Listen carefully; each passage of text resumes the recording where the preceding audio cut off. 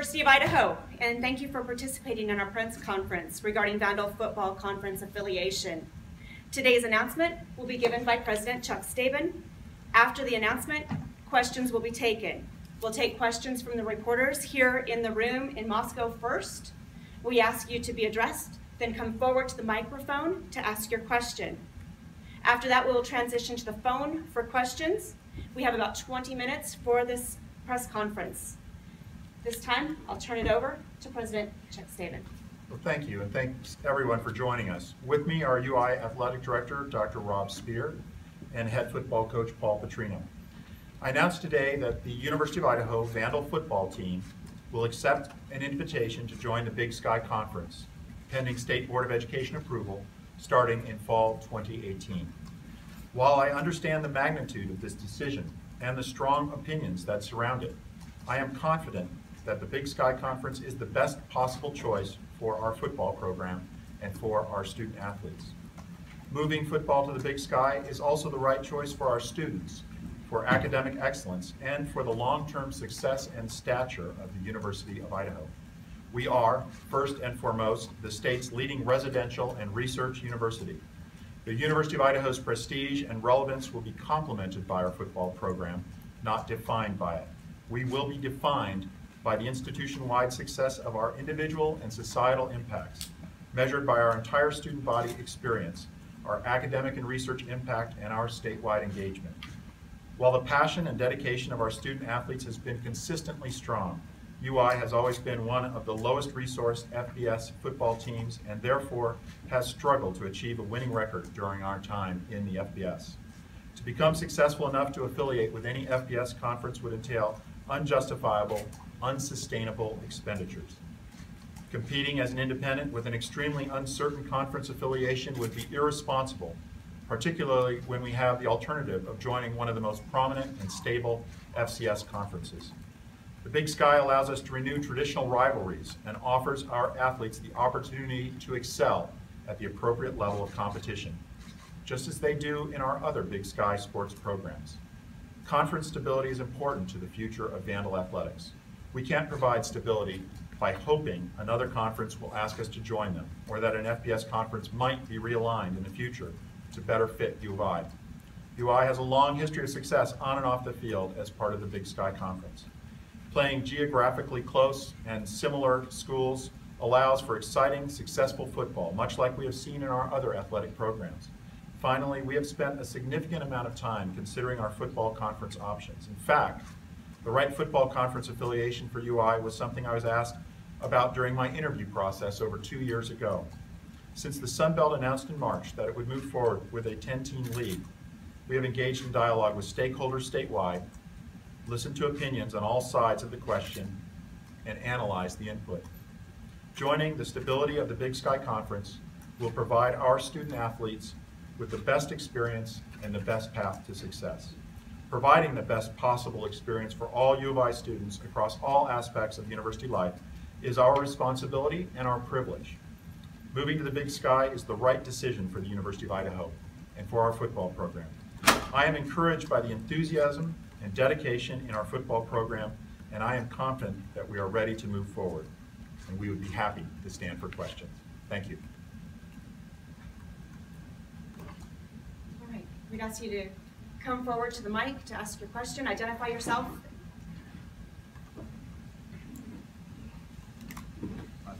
Oh, I'm taking a video.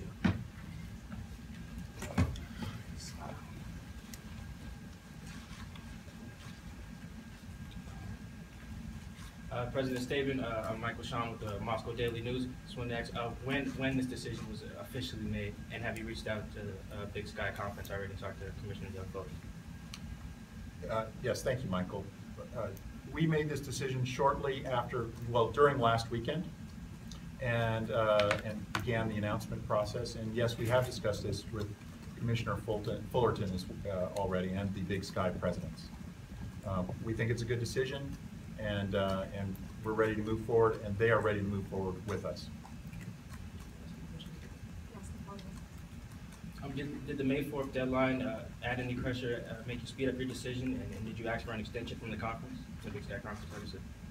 Michael Sean, no, we did not ask for an extension of that May 4th deadline.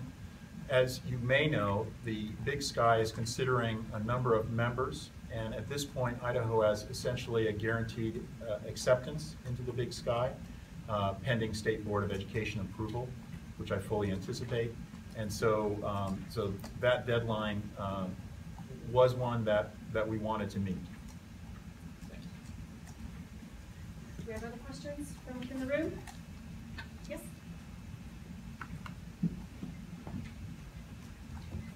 John Blanchett from the Spokesman Review. President Staben, obviously you said this was there were a lot of opinions on both sides of this. What are you going to do? What are your plans to reach out to the people who were pretty adamantly against this move? Thank you, John. Yes, we've certainly received opinions for and against this particular move.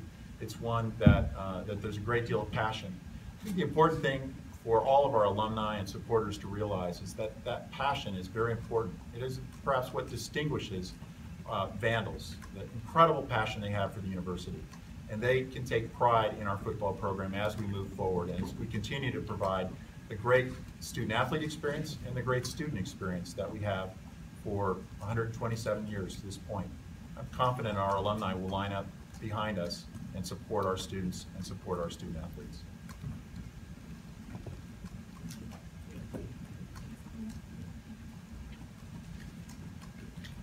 This question is for Dr. Spear.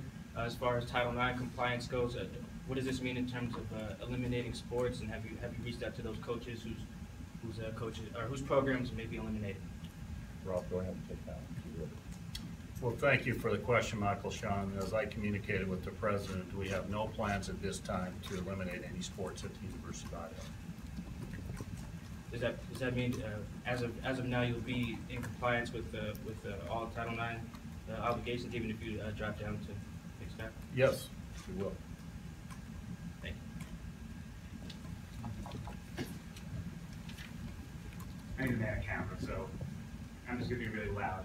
This one's for Coach Petrino. Just how do you handle this transition? Obviously, scholarships will be affected. What's the move here in the next couple of years for you personally and for your student athletes? I think, first of all, my number one job as the head coach is to graduate student athletes. So that's where everything starts. We've done a great job since I got here of improving our APR from an 838 to a 957. Our first year here, we graduated 75% of our student athletes. Our second year, we got it up to 83, and this last season, we graduated every single student except for one. Next year, by December, we have 24 seniors next year. They'll all be graduated with the exception of 3, and they'll all graduate in May. So that's where it starts out. The second thing is to bring in 18-year-old young adults and watch them grow and help them become successful 22-year-old adults, you know, and move forward and become successful men. And then the last thing is to develop them as better football players. So my job really doesn't change. That's what my job is. I'm going to go 100 miles an hour to do all those things. And so we're going to make sure we bring them in, we graduate them, we help them grow and become better men, and then we put the best football team we can. And I'm very excited for our team next year. I think we're going to have a great team, and I'm just going to move forward and keep doing my job as hard as I can. So are you not worried too much about 2018 right now with scholarships? No, you're worried, and that's why it's good to have a 2-year plan to get there. But by having the 2 years to get there, we will make sure that we're where we need to be scholarship-wise, so that first year we can go into the into the playoffs and be successful there. All right.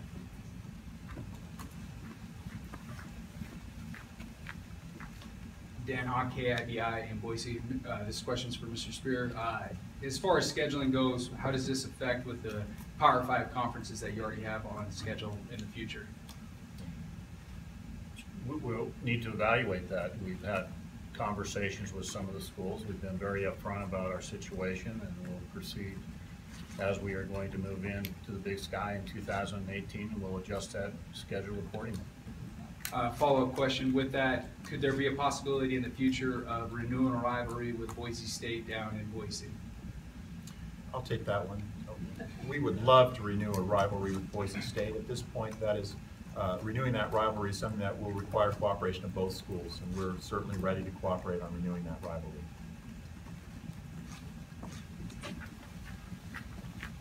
All right, we'll transition over and take some questions from the phone. Ladies and gentlemen over the phone, if you wish to ask a question, please press star then 1. You will hear a tone indicating you've been placed into queue, and you may also remove yourself from the queue at any time by pressing the pound key. Once again, if you would like to ask a question, please press star then 1 at this time. One moment for the first question.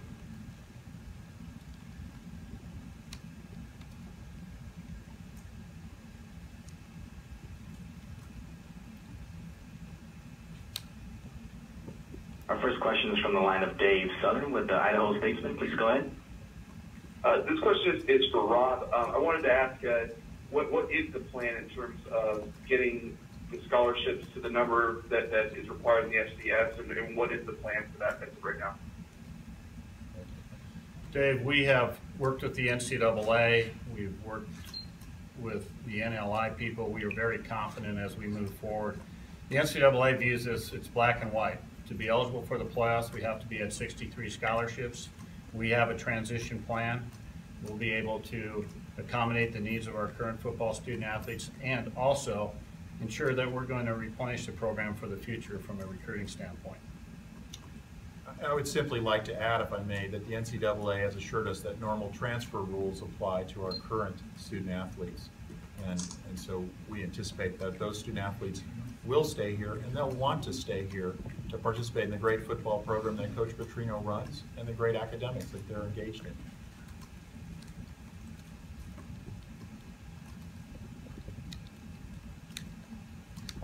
As a reminder, ladies and gentlemen, if you would like to ask a question, please press star then 1.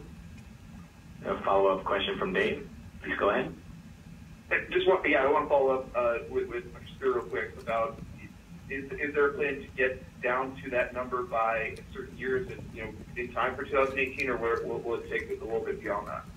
Well, I think it's why we're transitioning over 2 years. Dave, we will be at 63 scholarships in 2018.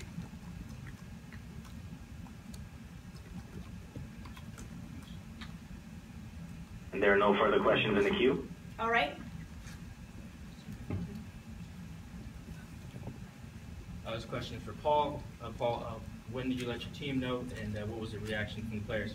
I let them know this morning. We had a team meeting this morning at 8 o'clock, and the biggest thing that we talked about is we finished spring ball with a lot of excitement. Felt like we really played well, and we're going to go into this off season. First of all, they got to finish really strong these next 2 weeks for finals. We talked about that.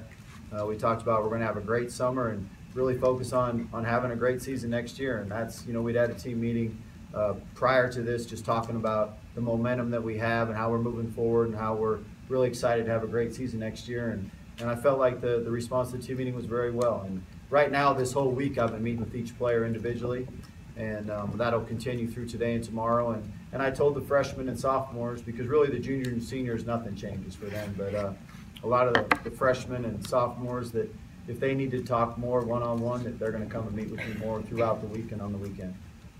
Yeah, and a follow-up to that, a lot of people were advocating for the FCS move. We're advocating for that because it may ensure more success at that level. Does that put more pressure on the program to succeed right away when you get into the Big Sky?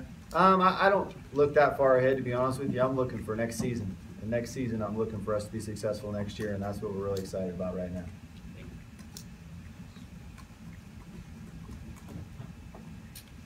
Sean Kramer with the Spokesman Review. This one's for Dr. Spear. I want to kind of go back to the boosters, especially those ones who advocated for FBS. Staben, has an optimistic view of it in the future, but in the short term, is it going to be difficult to keep those guys on board? The rules of the game changed, Sean, when we got into FBS. You have autonomy, you have full cost of attendance, you have all these different things that are happening. You had rules change to allow conferences to participate in conference championship games with just 10 members. So the game that we signed up for has changed over time. And as you've heard the president talk about, it is really impossible for us to afford to stay at that level and be competitive. And I'm about the student athlete, the student part first. And I think it's really important that we embrace the academic integrity of this great institution, because when we provide a quality degree from this institution, that's a lifetime changing situation. And I hope that our supporters understand the core mission of this institution is to provide a great education. We've got some work to do. We've got to engage them and get them back, but I'm confident that we are going to continue to look at options. We are going to continue to be the best that we can be, and really what we can do right now is control what we can control. I know one thing that you and President Staben are trying to really get done here is a basketball arena, an event center. Do you think this will have any impact on that? I'll take that one. Yes, the arena is our top fundraising priority at this point. We think it's critical to the improvements in our basketball program that we want to see. I think it's a great example of how we want to invest, and we hope that others will join us in investing in the future of Vandal athletics. Recent development that I think is extraordinary was that our students levied upon themselves a facilities fee to support that basketball arena. It's clear our students want a great residential experience, one that offers great Vandal athletics and excitement on campus. And this move to FCS is related, is really part of that. And we need to do that, and I am quite confident we will be able to do that, to build a basketball arena. Looks like we have time for one more question. Do we have somebody who hasn't asked one yet? Theo Lawson with the Lewiston Tribune. This is for Chuck Staben. From what I understand, you guys hired an outside consulting firm to weigh your options. What did the results from that study show, and did you guys make your decision based on those results? Yes, Sean, we did hire an outside consultant, and we received a consultant report. Those results were consistent with most of the information that we had received ourselves in the past, and therefore we used that report. We used input from boosters. Frankly, I've met with other college presidents, with commissioners, with the NCAA. This has been a long process, and that report was only one small part of that process. But the information we received from the report was consistent with the decision that we've made and with the bulk of the input that I received. And one more for Paul. You accepted a job here when the school was an FBS school. Are you prepared to make the transition in 2 years when Idaho drops down to the FCS? Yes, I am. Looking forward to it. One more. Yeah, I'd like to ask Mr. Staben. A lot of college football people on the outside would think that this, first time that this has ever happened, would think that this is not a good thing. But seeing your position, how would you be able to, what would you say to those people that this is a good thing? It's never happened before, and one would think that it's not a good thing. Thanks for the question. Actually, colleges have made decisions about their athletics programs that are somewhat similar. The one that is probably the classic is the University of Chicago choosing to leave the Big Ten in 1946. Now, it's been a long time since 1946. I appreciate that. But really the decision was somewhat similar. The decision then and our decision today is that we want to focus on the student athlete. We want to focus on a great experience for those people who come here to play football. We want to ensure that every time our students step on the field, they will be competitive, that they will have the opportunity to excel. Our student athletes in all of our other sports are competing successfully for championships in the Big Sky. We believe our football team can do that in 2018 and beyond, and can get our football athletes can get great education here as all of our other students do. So we think this is not actually an unprecedented decision. It's motivated by the same factors that have motivated decisions at this university for 127 years and have motivated other schools to make somewhat similar choices. Not frequently, but it has happened. All right. I'm going to wrap things up, I think. And thank you, gentlemen, for your time. Thank you, members of the media, for joining us.